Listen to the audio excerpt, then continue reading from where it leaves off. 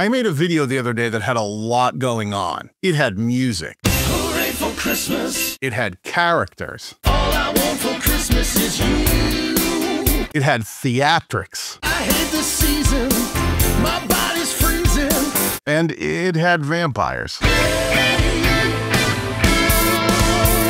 If you haven't seen that video, I'll leave links to it on screen or down below. Now, the video revolved around a song that I had written, but the audio didn't end there. Once I started putting the video together, I had to put a soundscape together to start accenting the things that were going on screen. Audio production is one of those things that sometimes gets ignored, but can really take your video to the next level. Now, I don't always have time to record all the sound effects that I might need for a video like this, so this is where relying on an asset house, in this case Storyblocks, to find the kinds of sound effects that I might need really makes my workflow much simpler and faster. Here are 8 places in that video where I use sound effects to improve the soundscaping and hopefully make the viewing experience even better. Let me know how many of these you spotted. In the song itself, I needed the sound of sleigh bells, and I didn't own any sleigh bells. But I went over to Storyblocks and they had the sound of someone shaking sleigh bells. In this case, the shaking didn't match the beat of the song, so I took one particular shake of the bells and I clipped that out and then repeated it inside of my digital audio workstation, and that allowed me to make it sound like someone was shaking sleigh bells to the beat of the song.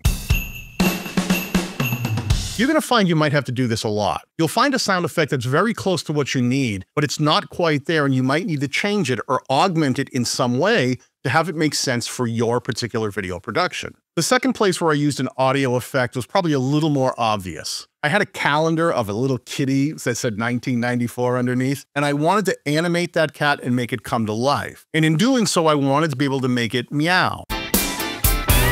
So I had to find a meowing sound, and sure enough, back over on Storyblocks, they did have different cat sounds. Interestingly enough, I like the fake cat sounds more than I like their real cat sounds because it just seemed to make sense for the timing, pitch, and timbre of the song itself. So I downloaded a bunch, but this one was the one that I ended up using in the song. Now, a little later in that video, I have a scene where the family's coming over and the kids are there and they're complaining and fighting. So I wanted to introduce the actual sounds of kids screaming. So on Storyblocks, I was able to find a few different samples of kids kind of screaming into microphones and yelling. So I took some of the ones that I liked and I even changed the pitch of some so it sounded like 2 different kids, not just one kid's voice. I separated them, chose them, and then I put the timing in so that hopefully it worked with the song. Now, I do have to take a moment to thank our sponsors today. Number 1, Blackmagic Design, the makers of DaVinci Resolve. Thank you so much for sponsoring content on my channel and allowing me to help other people learn to use the software as well. But a sponsor that really helped me out making this most recent video, Storyblocks. Storyblocks is an affordable asset house where you can get things like B-roll, music, sound effects, and images that you can use royalty-free in your next YouTube video. And Storyblocks just added an entire section of templates specifically for DaVinci Resolve. These include animated titles, transitions, motion graphics, and more. Now, I've been using Storyblocks for years before they ever became a sponsor on the channel, mostly because I really like the quality of the product and how well it helps me with my workflow. I also really like the fact that for one affordable price, you can get access to as many assets as you need there, and there are no download limits about how many high-quality videos that you can use at any given time period, or how many images or many pieces of music or sound effects or templates that you can download from Storyblocks. One price gets you access to as much as you need. I'll leave a link down below if you want to go check out Storyblocks for yourself today. Now, right after that scene, I have 2 beers, one in each hand, and I actually popped the tops off of those. I'd like to tell you that I can pop the top of a beer off with each thumb, but realistically what we did was we had originally popped the tops off, got rid of the beer and replaced it with ginger ale, and then pushed those back on so they were a little looser and I could pop them to the beat of the song. Now, I add a little fizzy spray effect to go with it, but in the audio section, I was actually able to find the sounds of beer bottles being popped open. So I just timed those with each bottle opening up, found the right level, and all of that really helped to elevate that section to the next level.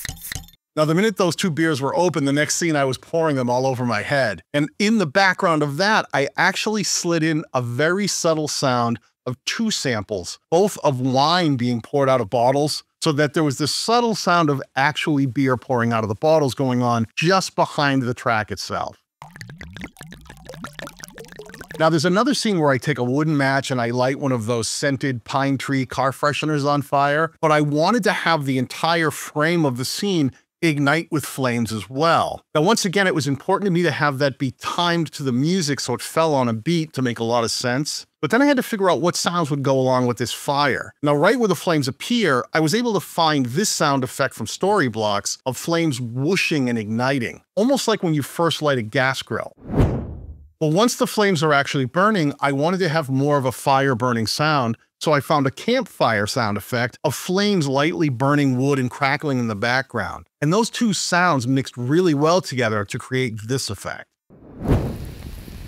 Now, there's a line in the video about Christmas songs feeling like arrows hitting between my ears, so I wanted to try to bring that to life while holding arrows and have one actually feel like it shot and stuck between my ears. Those arrows were actually all together and they were a wall decoration. I cut them all apart and I made a headband and attached one of them to it to make it look like it was shooting through my head. I just put that on my head and leaned to one side as I'm singing the lyrics, and I cut between those two frames so it suddenly looks like I'm being hit with an arrow, but I wanted the sound effect to go with it to really emphasize what was happening there. I was able to find this Storyblock sound effect of an arrow hitting wood. That's probably what my head would sound like if an arrow hit it, wood. And it really helped push that scene forward. They feel like arrows shooting right between my ears. Now, near the end of the video, the girls were blowing these gold sparkles right at the lens of the camera. That was an idea they came up with, which I thought was awesome. But I wanted to see how I could really accentuate that. We actually added in a little extra animated sparkle effect, but I'm thinking, what does that sound like? What does sparkle sound like being blown into the lens of a camera? And I thought maybe a kind of a Christmassy, chimey, shimmering, sparkling sound. And sure enough, Storyblocks had one. All I did was layer that in as the girls were blowing those sparkles into the camera lens, and it worked out perfectly. Now, at the very end of the video, I actually had some text appear on screen, but I wanted to elevate that even more with some audio effects. So I found two sound effects here. One was the sound of an old school typewriter just being typed. But back in the day, those old typewriters used to have to return the ribbon when you'd get to the end of typing on the page. You'd have to grab a bar, push it back, and reset the next line you were going to type. And it had a very specific sound. And because there were two lines I was writing on screen, one where I said, "Happy Holidays to everybody," and then I added in below it, "Love Daniel," I thought it would be fun to have the typing sounds go along with the words being written on screen, and then in between have that typewriter return bar go back to make it feel like someone was typing those words right onto the screen.